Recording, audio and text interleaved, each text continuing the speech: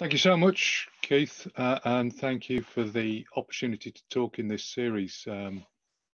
Like yourself, I really like to learn from other areas of application. I think there's a huge amount to learn by doing that. So yes, I am an economist, although I'm probably unlike some economists. My primary motivation is to identify how to make good social choices made on others' behalf. That's kind of what motivates me, always has. And that's why I ended up working in the field of health, because that offered, at the time at least, the greatest opportunities to start to explore that and see how we could make that real. And certainly in the UK, decision science and an explicit approach to difficult choices has been at the heart of decisions for 2 decades. The formation of NICE, the National Institute for Health and Care Excellence, in 1999.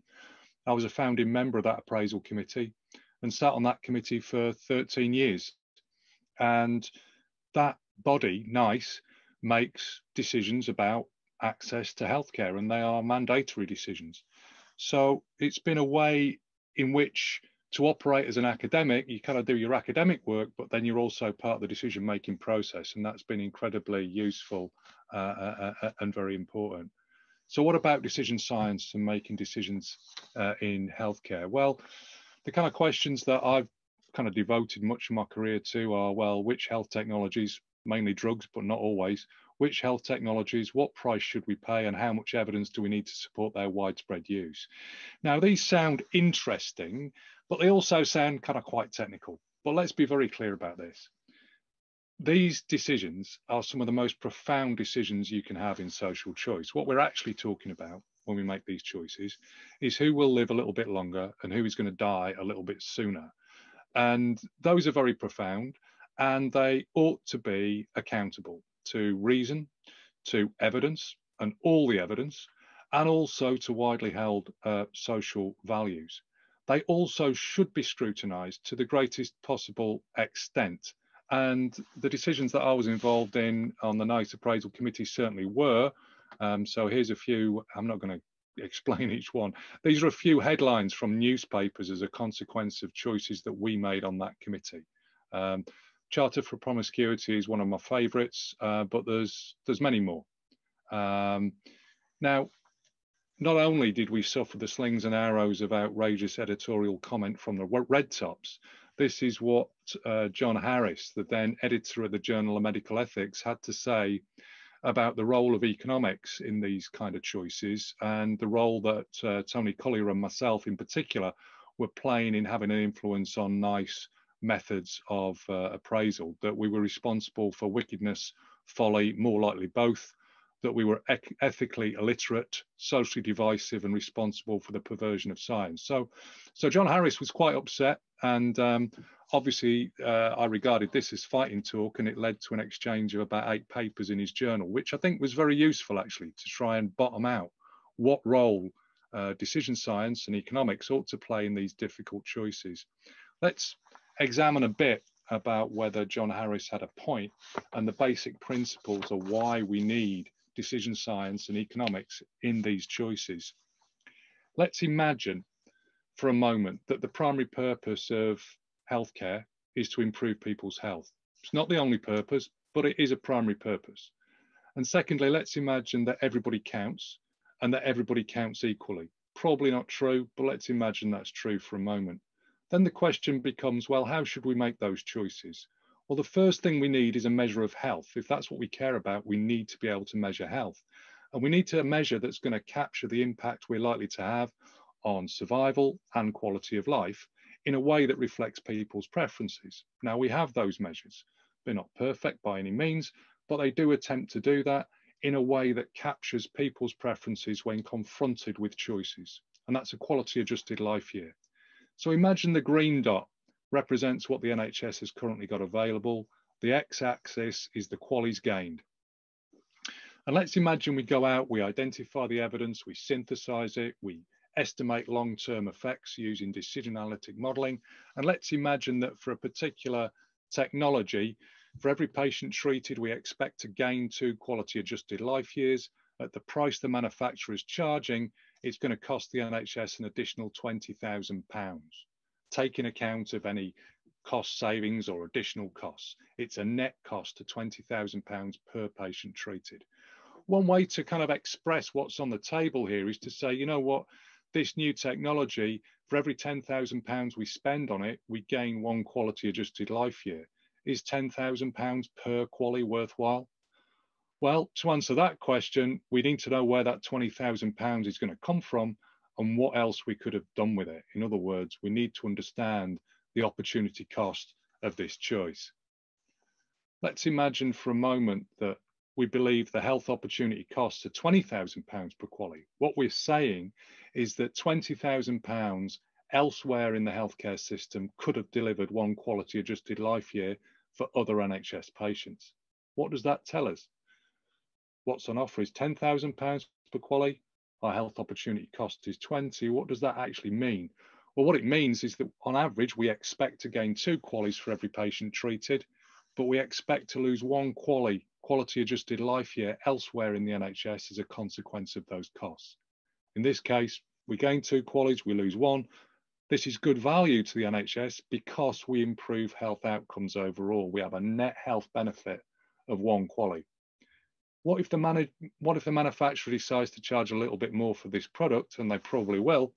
Let's imagine they now charge P-Star, and now it costs the NHS £40,000 per patient. Still the same technology, we still expect to gain 2 QALYs, but that £40,000 is also going to displace 2 QALYs. So we gain 2, we lose 2. We're right on the cusp of saying yes or no. In other words, P-Star is the maximum the NHS can afford to pay for this new health technology. What if the manufacturer charges a little bit more than P-Star? Now costs the NHS £60,000. It's £30,000 per QALY for this new technology.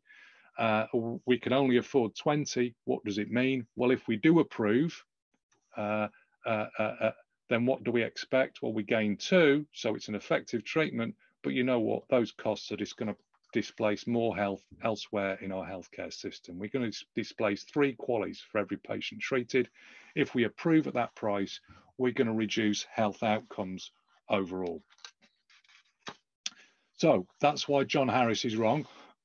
That's why you can't make ethical and coherent social choices without accounting for resources. Because you know what? In healthcare system resources are somebody else's health. The idea that economists know the price of everything and the value of nothing couldn't be further from the truth. When anybody says that, they're actually talking about accountants, okay? Accountants know the price of everything, but the value of nothing. The job of economists is to understand value. Now, to make this real, we need to be able to estimate what's on the x-axis and the y-axis. And NICE has done a pretty grand job at doing that, using actually having decision science at the heart of its methodological reference case.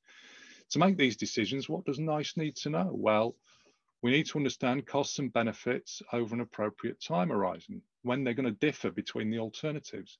For anything with a mortality effect, that time horizon is the patient's lifetime. If we've got a dynamic disease process, it goes way beyond an individual's lifetime. And if we've got long-lived investments, it might be over many, many decades that we need to be thinking about this time horizon, way beyond the licensing trials where we have randomized controlled trial evidence. We need to make sure that we're estimating things relevant to our particular target population in the UK and the UK context. We're going to have to translate or think about how evidence translates between different contexts. We need to compare all relevant alternatives, not just those that have been included in the regulatory trials. We need to use all available evidence, not just the particular licensing trials, but how those effects might be modified, what the baseline risks are, for example, relevant to our population. And we also need to characterize decision uncertainty as well. So on the right is just a little picture of the kind of decision analytic models that are built to support this process within NICE. So decision analytic modeling, we assign distributions to the parameters, we randomly sample in Monte Carlo simulation and estimate costs and effects of the alternatives we're concerned about.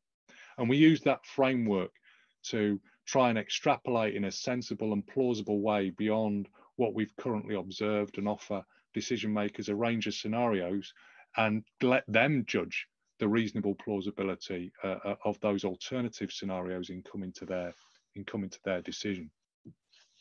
So that's kind of really brief about a whole edifice of development of methods to do this in health, including the very rapid development over the last 2 decades of Bayesian network meta-analysis, multiple parameter evidence synthesis, a whole range of things that have been done.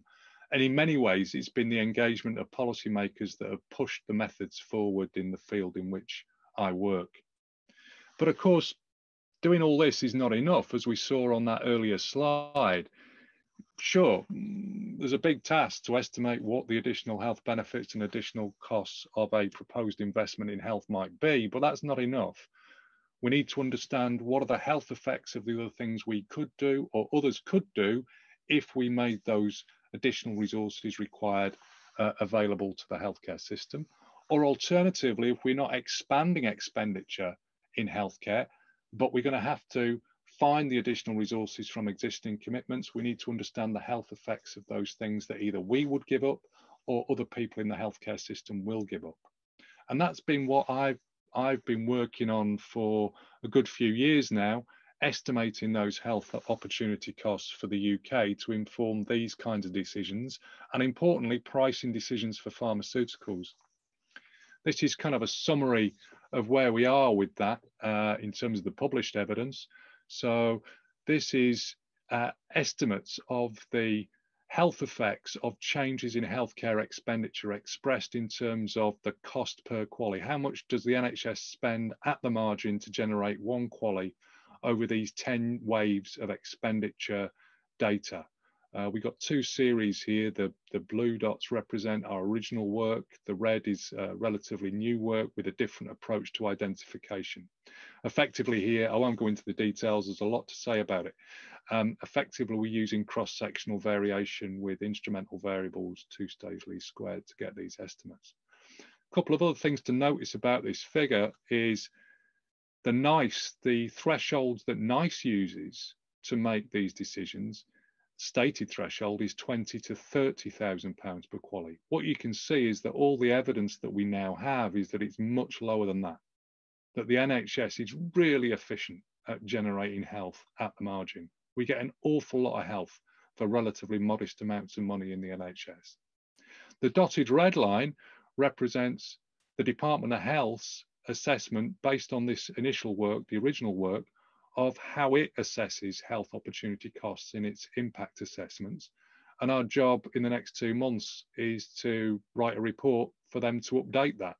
And I think you can see that that report's going to be saying actually £10,000 per QALY is going to be closer to the mark. What does this tell us about policy? Well, first of all, although I was a founding member of the appraisal committee and devoted much of my life in an unpaid fashion to supporting NICE, I declared war on NICE in 2015, precisely because they were making decisions using thresholds that didn't match up with what we know about what we give up. So is NICE in making decisions about healthcare doing more harm than good? Well, unfortunately it is. So the NICE thresholds 20 to 30, actually NICE never says no below £30,000 per QALY. It goes up to 50 in some circumstances.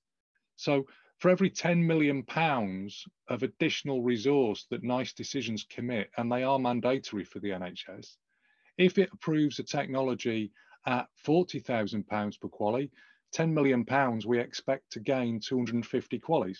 What do we expect to lose? Well, based on our original works, just over 770 QALYs elsewhere. In other words, the ratio of harm to benefit is about 3 to 1. What else can we say? Well, we can start to use this to examine some other policy decisions.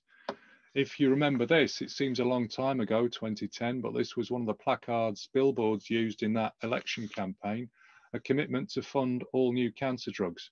That's a very big promise, and it's going to require a very big checkbook to fulfill it. Civil servants and others told ministers at the time, you don't have a checkbook big enough to keep that promise.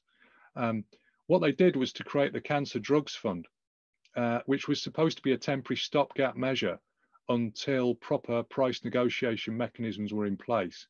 The price negotiation mechanisms never happened, but what we are left with is a Cancer Drugs Fund.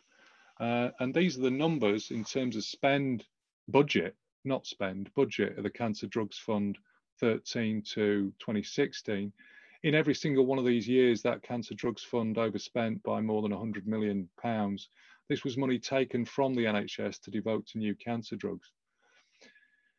We have very little evidence of what the benefits were of the drugs that were included. Very few of them had evidence of overall survival benefit. If we take a very optimistic view of what the benefits were, that's what you see in the third column of this table. So in 2015, we spent, or the budget was 340 million. At best, we got 5,000 quality adjusted life years. What did we lose elsewhere? Well, over 26,000 quality adjusted life years in the NHS. So this table and this analysis was used by the Office of National Statistics in their very, not the Office of National Statistics, sorry, the National Audit Office in their very critical report, the Cancer Drugs Fund, which led to its reform. Those reforms happened. Those reforms meant that it could no longer bust its budget, but the Cancer Drugs Fund is still taking £40 million out of the NHS every year. Okay, what do we know about this from other countries? Well, I won't go through this, but this idea of the centrality of opportunity cost in these kind of choices has been taken up around the world. Since our original work in 2015, we've got estimates from Australia, Spain, the Netherlands, Sweden. Very recent work published in the United States looking at private healthcare systems and the impact on health of additional healthcare costs, crowding people out of health insurance. Got Indonesia, South Africa, and very recent work just completed for the Chinese provinces as well. This is all using very similar approach to estimation than our own, which is quite data intensive. What about other healthcare systems where we just don't have that kind of data? Well, we can try and get estimates using country level data, and this is what it looks like for low and middle income countries, expressed in terms of cost per daily. On the x-axis, we've got under 5 mortality rates, and as you can see, it kind of looks how you'd expect, that where we've got very high under 5 mortality rates, very, very small amounts of money can have a huge impact on health, this time measured in terms of what's called disability adjusted life years averted, a measure of disease burden. Now, until very relatively recently, the World Health Organization, like NICE, had kind of threshold rules to decide whether to recommend things. And their rules were 1 to 3 times GDP per capita per disability adjusted life year averted. How does this evidence stack up against those kind of thresholds? Well, these are the low income countries. The dotted rising diagonal is what it would look like if it was 1 times GDP per capita. In other words, it's way lower than that, way lower than that. In other words, very, very, very small amounts of additional resource can have a big health impact in these low income countries. And this is what it looks like for middle income countries.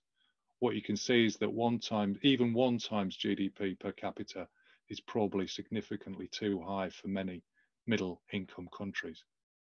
How can we use this usefully? Well, in lots of different ways, but I'm just going to illustrate one way, which is we're now in a position to actually express the value either in terms of net health effects or in terms of dollars, equivalent dollars, of a range of different interventions and figure out who can afford to pay for them. And if we want everybody to have them, then the kind of subsidy or the kind of price negotiation, tiered pricing mechanisms we're going to need to make that available. So we're in a position to have a global demand curve for technologies and interventions across the world. So this is for the HPV vaccination across Gavi eligible countries. The dotted line represents the market price of HPV vaccination that's available at that time, $25. And what you can see is that at this time, the World Health Organization made a blanket recommendation. But what you can see is that for many countries, that's just not affordable at that price, and implementing that recommendation would do considerable harm. And by doing this, you can start to inform those questions about when should you make a blanket recommendation. If you're going to make a blanket recommendation, what kind of subsidy or price rebates are you going to have to make that work? And it also starts to indicate the kind of tiered pricing system we would need to make these kind of technologies widely available across low and middle income countries. The other thing it also tells us, and I haven't got slides about this, but it's work we've been doing with the Gates Foundation, we can use the same principles to start to look at technologies in development, and that's how the Gates Foundation uses this work in assessing their portfolio of R&D, thinking about what is the value and what is the value across low and middle income countries, to start to prioritize the foundation's efforts. But so that's kind of the first part. But what about uncertainty? NICE requires a full characterization of uncertainty through probabilistic analysis of the decision analytic models. Why? Why do we really care about the uncertainty? Why should we care about it? Well, we should care about it, even if the only thing we want are the expected values. Even if we just want expectations of health effects and costs, most of our models, almost all of them, are non-linear. We've got a non-linear relationship between parameter values and net health benefit, and therefore, unless we try to fully express the uncertainty, we get the wrong answer in terms of expectation. But there's another reason why we should care about the uncertainty, and that is considering whether we have sufficient evidence and what the benefits of additional evidence are going to be. And I think a clear separation between what do you want to do now given existing evidence from that question about do we need more evidence. And in a sense, the traditional rules of inference, hypothesis testing, or even Bayesian benchmark error probabilities basically confuse these two conceptually separate questions, and as a consequence don't get a sensible answer to either of them. So we need to use our understanding of uncertainty to start to get to grips with, do we need more evidence to inform this choice in the future? If so, well, what type of evidence do we need and how much of it do we need? We then need to answer the question, well, if we do need more evidence and we know the type of evidence we need, should we wait to approve a new intervention until we get it? And that's going to depend on, do we think we can do the research and get the evidence if we approve? In medicine, that's very unlikely. If you approve a new drug, you're not going to be able to do any more randomized controlled trials, and there's no incentive for manufacturers to do it. So that's pretty much ruled out in medicine. Even if you could do it, it might be costly to change your mind once you've approved a new intervention. It might not be possible to change your mind at all, or it might be possible, but it's going to be really costly in both time and resource. And finally, if we approve, we might be committing costs or opportunity costs that are going to be irrecoverable. We're never going to be, if we change our mind because the evidence shows that it wasn't a great idea, we're never going to get those costs back. And for all these reasons, our understanding of the need for evidence starts to influence whether we are going to withhold approval until we acquire that evidence. I'm going to try and illustrate the principles. I think you might have had webinars on this as well, but I'll just kind of do my version of it. So when we ask the question, if you remember what I said, let's start with a principle that the thing we care about is health. When we ask the question, is the evidence sufficient? We're not asking the question, can we reject the null hypothesis? We're asking the question, would more evidence improve health? That's the question we're asking. And from the kind of decision analytic models that express uncertainty, we can start to answer that question. Imagine this table represents the output from some decision analytic model, and we've got 5 iterations from that simulation process. Let's imagine there's just 5. And let's imagine these numbers represent net health benefit in terms of QALYs for alternative A and alternative B. Let's imagine alternative A is current clinical practice and B is the new technology.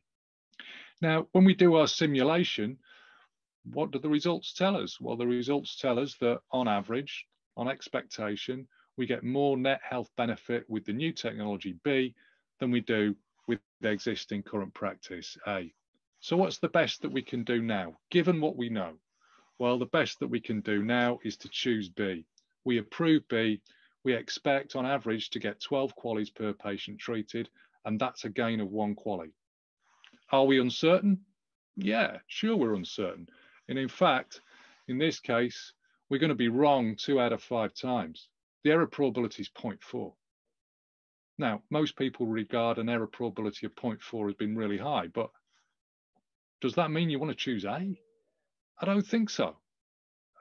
I mean, choosing A, you're choosing the alternative, which on the basis of expectation, you would expect to be the worst and would have an even higher error probability.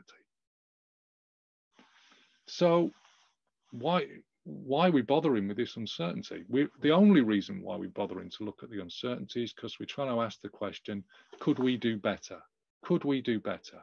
Well, we could do better if only we knew how that uncertainty was going to resolve. If only we knew how the uncertainty was going to resolve, we could make the best choice for every, if you like, realization of that uncertainty. So for iteration θ2, we wouldn't choose B, we'd choose A and we'd get 16 rather than 8 QALYs. For iteration 4, θ4, we wouldn't choose B, we'd choose A and we'd get 12 rather than 10 QALYs. The problem is right now, we don't know which of those realizations, which of those possibilities is actually going to be realized. So the value of resolving the uncertainty is the expectation over those possibilities. In other words, the expectation over those maximum values, which is 14 QALYs. In other words, we could do better if we resolve the uncertainty. We'd expect to get 14 QALYs compared to the 12 with current information. So information's worth 2 QALYs per patient treated, twice as much as the value of providing access to the technology. And so we can do this formally.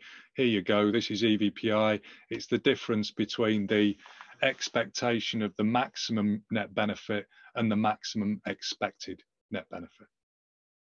Now, of course, we're never going to fully resolve this uncertainty. So this is giving us an upper bound on the potential value of acquiring more evidence, provides us with a sufficient condition of deciding to require more evidence to be collected. Just another way of saying the same thing, but it's a kind of slightly different graphic. This is from a recent paper, which is doing value of information for an HIV self-testing program in Malawi. It's the same idea, but just a different way of looking at it. Is that on the left top panel, we've got the relationship between a parameter value and net health benefit.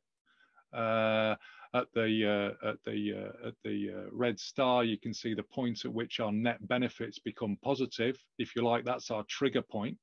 And below, we've got the distribution that we believe our parameter is going to take. Now, on the left, we would expect, with current information, that actually this intervention is going to be cost effective and worthwhile. We've got positive net health benefit, but actually there's a chance we're wrong, and that's given by the tail area, the red tail area at the bottom. And in the top panel, it shows us the consequences in terms of loss of net health benefit as a consequence of that uncertainty. On the right, it's pretty much the same thing, except this is the case where we, given parameter values, this technology does not look worthwhile. So based on current information, we would say no and get 0, but there's a chance that we might be wrong and it might be worthwhile given by the tail area on the right and the potential to gain net health benefit if we could only know that was the case. So we can also use this to start to think about that question about, well, when have we got enough evidence? And what's the value of making sure we implement what current research findings tell us is the best thing to do versus continuing to do research to try and figure out what the best thing to do is. And this is a relatively, it's not actually recent anymore, but this was a paper based on work we did for PCORI in the United States, which allocates the 5 billion of comparative effectiveness research allocated in the Obamacare Affordability Care Act. And this is just taking a very classic meta-analysis, a real classic meta-analysis of the trials, looking at thrombolysis following MI and looking at the effect of streptokinase. So this is very historic. It was one of the first cumulative meta-analysis ever conducted. And what you can see is these clinical trials have been lined up in time order. And then we've got the cumulative meta-analysis on the right-hand side. What you can see is that the red arrow points to European 3 in 1979. That was the first time that we had a clinical trial showing a statistically significant effect of streptokinase on mortality, and the cumulative meta-analysis also showed a statistically significant result. The question is, was it sensible to wait until then before we made sure that everybody gets strep kinase? Well, we can do that by looking at the value of information on this clinical endpoint of mortality. And this is kind of what it looks like. European 1, which was really early in the sequence, I mean, pretty much throughout, the cumulative meta-analysis shows that streptokinase is a really good idea, and the value of implementation per year is saving something between 6,000 and 7,000 lives per year, possibly more. At European 1, though, we're very uncertain. So the value of resolving that uncertainty and continuing to do trials was also very large indeed. Now, the question, I guess, is posed, if we're at the position of European 1, the question is, okay, we could implement now, but we won't be able to resolve the uncertainty and to gain that value of information which could actually avert more than 6,000 deaths in the future. How long is the research going to take? If it's only going to take a year, so we only need to delay implementation for a year, we're going to get information that's going to be valuable in perpetuity for every patient with MI who might need thrombolysis. So at that point, absolutely, it makes sense to continue to do research. But once we get to European 3, the value of implementing our research findings at that point are over 7,000 deaths averted. The only thing we gain by delaying implementation and continuing research is 27 deaths. It's never going to be worthwhile. So you can use kind of value of information and looking at these two alternatives to figure out when is it right to call this and say, you know what, we've got enough. Now's the time to say implement. I'm conscious of the time, so I'm not going to labour too much these next few points, but just to point out that everything I've said so far is looking at mutually exclusive choices between a range of alternatives for a specific patient group with a particular indication. But we can also apply the same principles at a system level. And this is just a clip from a very recent paper which looked at the HIV program in Zambia across 9 regions. So that HIV program, there's lots of a range of interventions, mutually exclusive, non-mutually exclusive. So the question is, what package, what collection of interventions do you want to put in your HIV program, given the resource constraints, or for a range of resource constraints, and given the uncertainty, and how much better would that be if only we could resolve some of the key uncertainties surrounding the performance of the elements of this package. And kind of that's what you're looking at here. The green line represents the best that can be done for a range of expenditures on HIV in per capita terms nationally across those 9 regions. The red dotted line represents how that would perform if only we could resolve the uncertainty.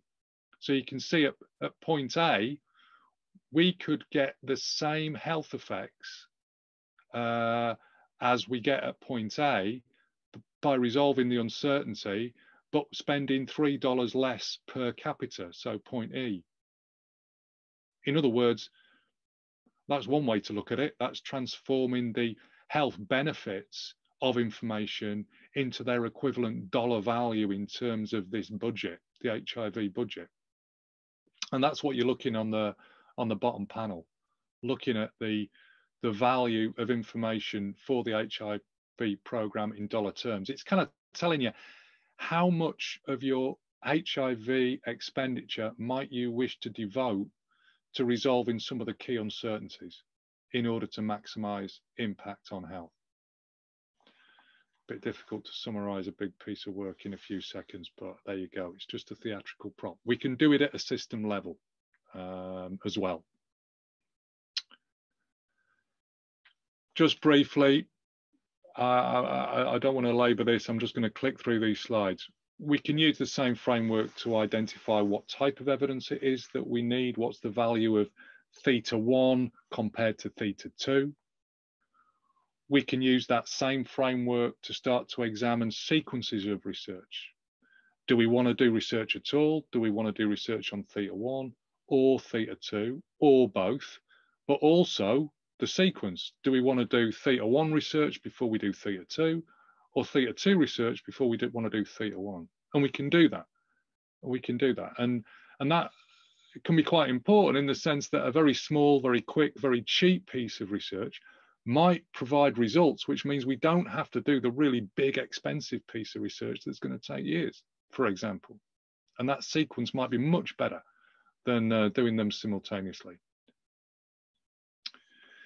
But of course, everything I talked about so far is this kind of necessary condition, upper bound on the value of evidence.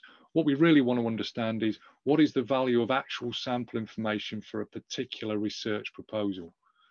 And we can use exactly the same principles. The value of sample information is just the difference between the expected value of decisions based on the predicted posteriors from the possible sample results, given our priors, and a decision based on current evidence. And the difference between that measure of benefit and the cost of sampling, which includes resources, but also time and opportunity cost, gives us, if you like, the net benefit of sampling, or the payoff, the societal payoff from conducting actual research. And with that metric, we can start to answer a number of quite interesting questions. We now have a sufficient condition.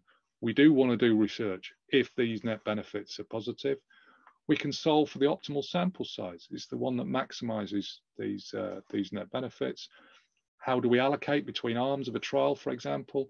Which endpoints, what length of follow-up, what comparators to include, what combination of studies? Well, we evaluate all those possibilities and pick the one with the highest expected net benefit. There you go. Don't have time to talk about it much, but that's a particular example in influenza. 3 studies we could do: a clinical trial, top right, survey to understand quality of life, or an epidemiological study to understand incidence better. And we can identify the value of those things and also their optimal sample size as well. I just want to finish up on this. I hope it works. It may or may not. But of course, there is a link between uncertainty, the need for evidence, and the price we should be willing to pay for a new technology. On the x-axis is price, on the y-axis is net health benefit. And as pricing, if we reject, we just get 0, right? We get 0 net health benefit. As pricing, when price is very low, we get some net benefit from this technology. As price increases, that declines and ultimately becomes negative at that point marked A/R, that approval reject kind of boundary. How do we add uncertainty? Well, this blue line represents what we could have had if we could only immediately resolve all these uncertainties. So that blue line represents the expected value with perfect information if you imagine that we could costlessly and instantaneously resolve all uncertainties. But of course, we can never be on that blue line, ever. Research takes resources, it takes time, and there's only two ways to get research. You can do the research whilst you approve, that's AWR, approval with research, or you can do the research whilst you withhold approval. In other words, only approve the use within a research design. Now, I fear I might have run out of time and misjudged it. But what I'm going to say, I'm going to get to the end quickly to preserve time for discussion. So with these two ways of being able to generate research, what does it tell us about the relationship between price and this approve, delay, require research decision? Well, we want to be on the outer envelope of these four possible payoff functions. In other words, when price is very high, we're uncertain, but we're just going to reject and we don't need evidence because the price is so high, the uncertainty is never going to get us to change our mind. It's just not affordable.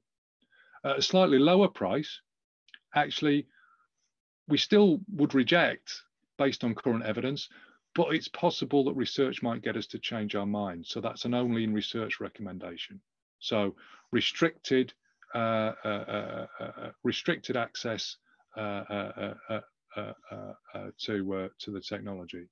Below that red line, that's where we think on the balance of evidence this is worthwhile. But if we're only just convinced, then sure, we're going to give unrestricted access, but it's going to be conditional on doing additional research. And if you cut the price low enough, then we're simply going to approve and remove the need for you to conduct more research.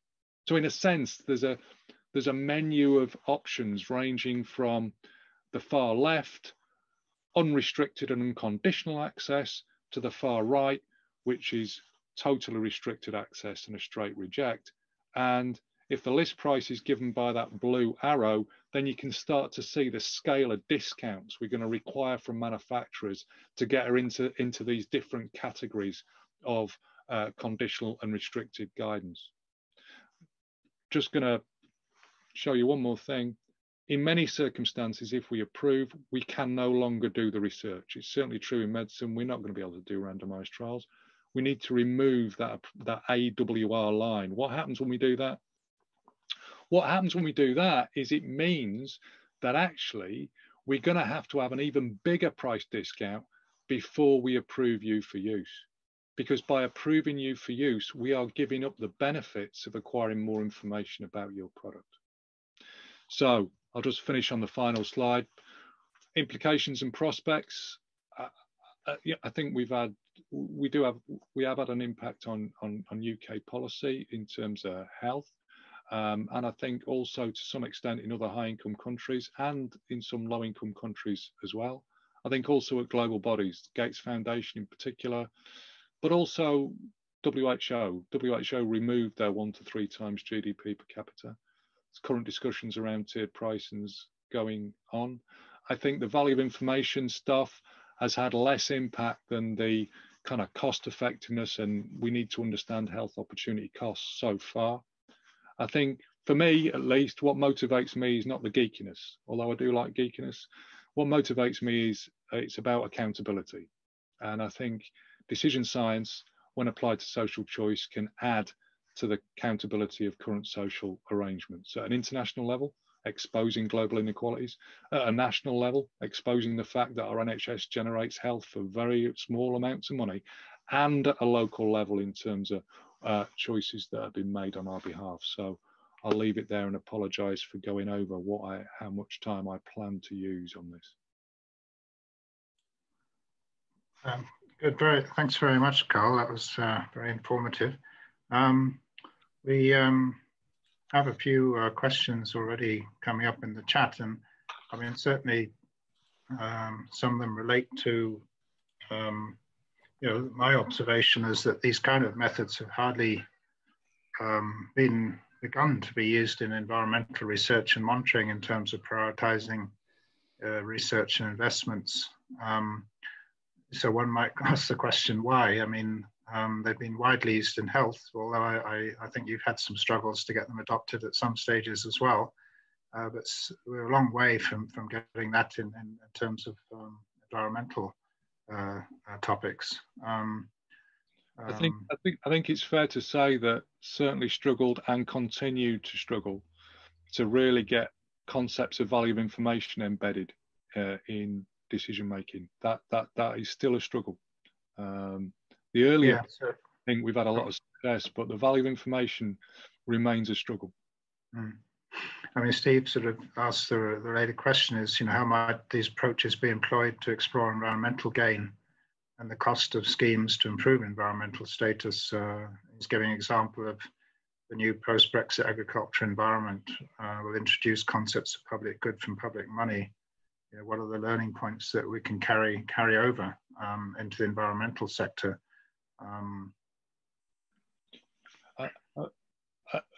For me, like I tried to express at the start, I'm fundamentally an economist and kind of fell into health almost by accident very early in my career, and it became the best place to have opportunities to pursue kind of accountable, quantitative work with a policy audience. For me, it all translates. It's just decision science, right? So it does translate. You're not going to be using qualies, but that's fine. I mean, you do this in a kind of cost benefit framework as well.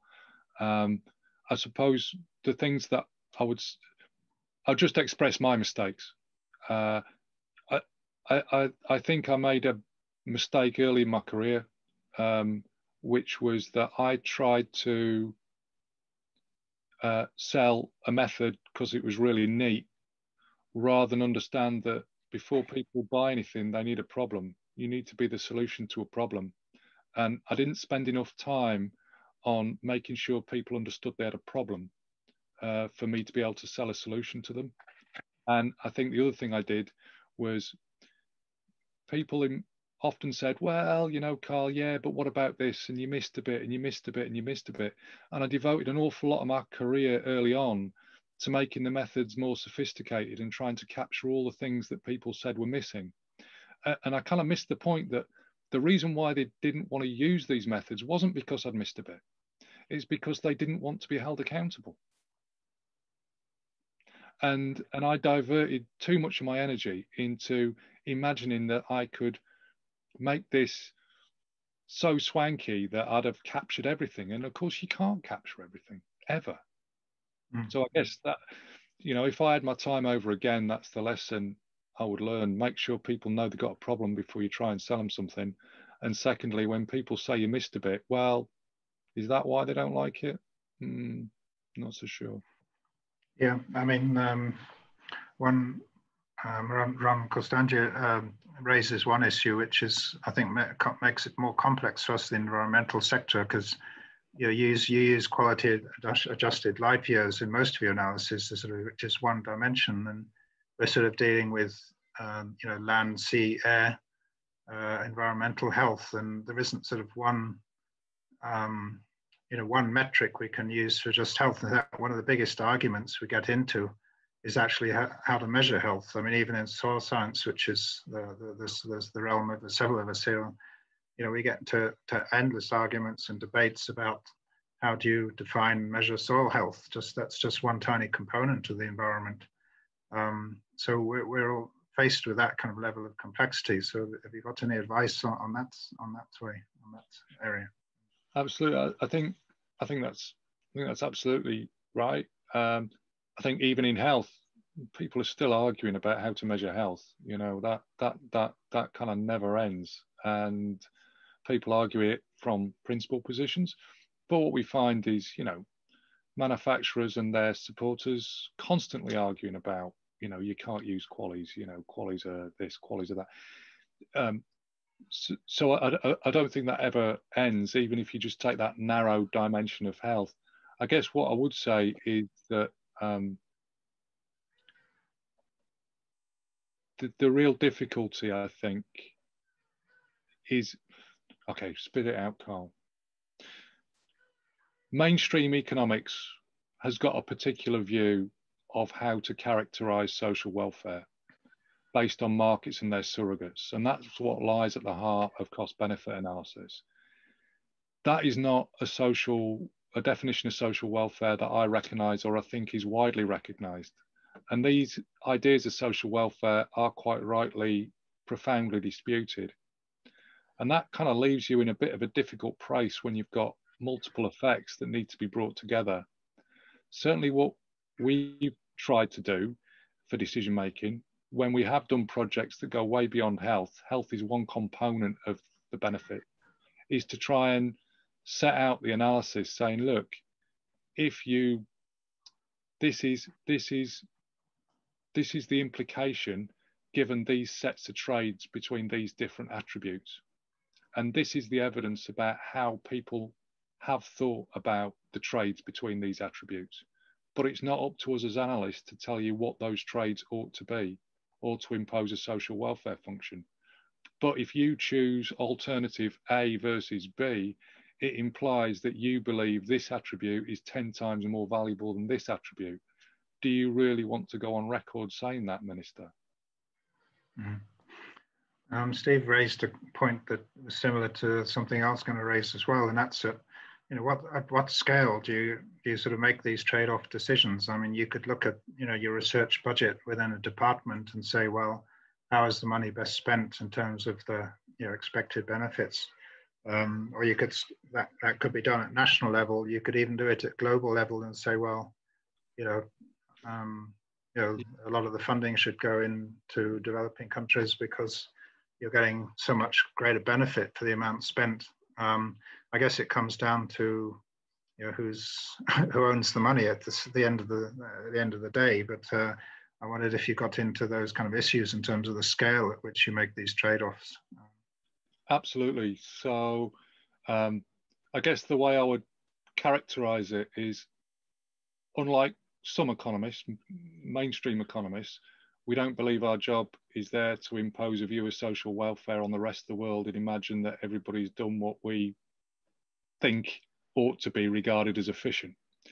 Rather, our job is to say, look, for example, let's take the NHS.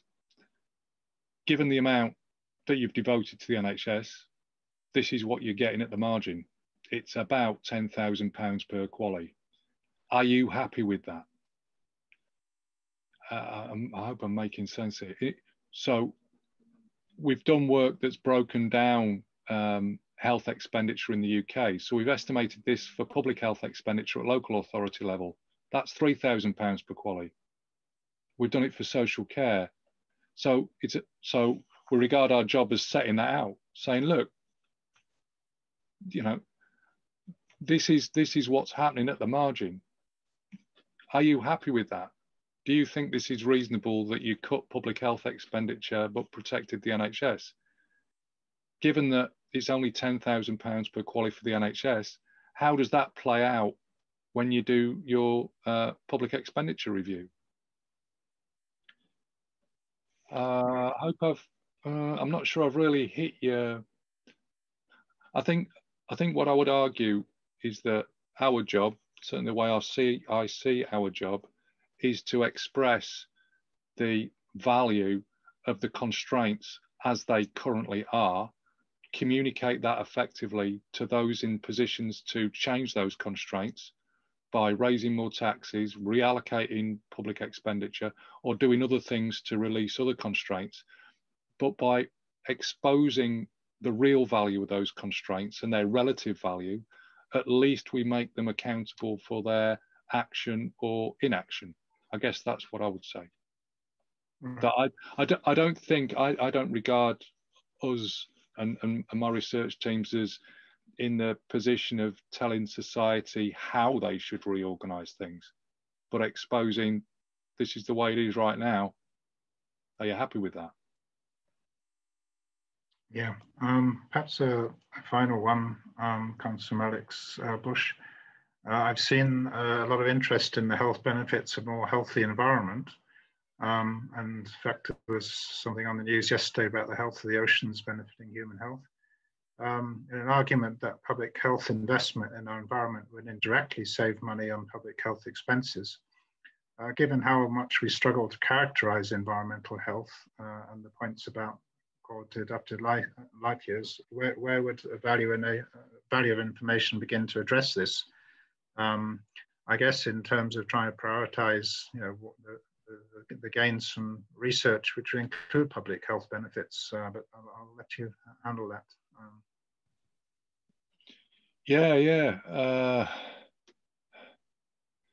It's a bit like early stage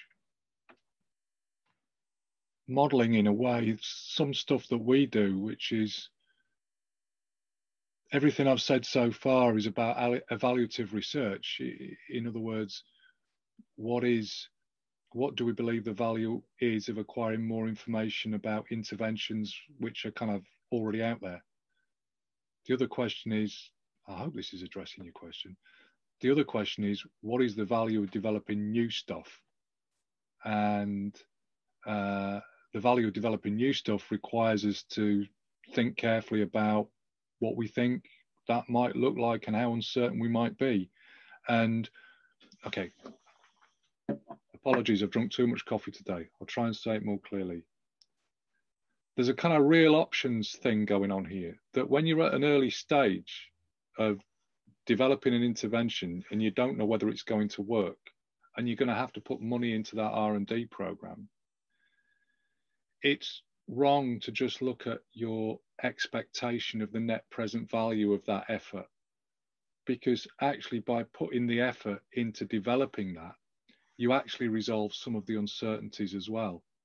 In other words, the value of that effort is both the net present value plus the value of the information you get through that effort.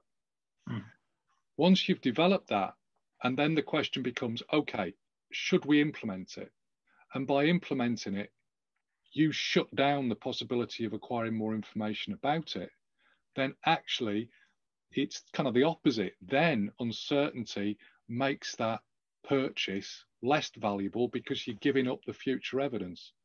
So I kind of think that's part of it, that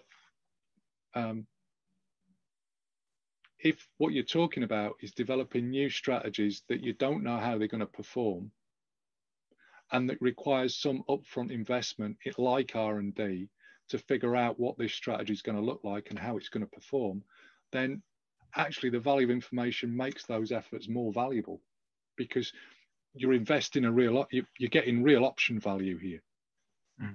I'm not sure if that worked. Yeah, no, I never thought about that sort of double benefit before.